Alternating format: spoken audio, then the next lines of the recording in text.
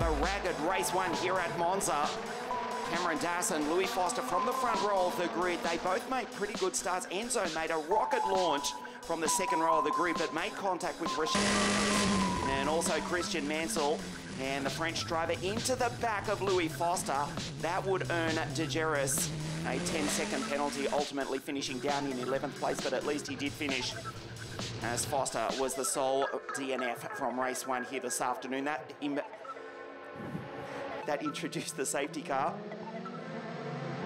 A great race behind. Casper Stevenson and Philip Caminiaz in great form here, particularly Caminiaz, the best we've seen him drive.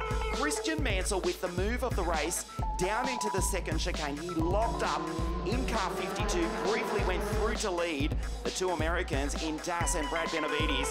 But Cameron Dass responded almost immediately down into the second chicane, had the run and took the lead once again. Natsim Artsman and Cem Bolakbashi going by Brad Benavides, who would lock up down into the first chicane, and after running in third for most of the race, would ultimately finish in 7th place. Cameron Dass going on to win his 6th race of 2021 by half a second exactly. Mansell second and Bolakbashi on the podium in third.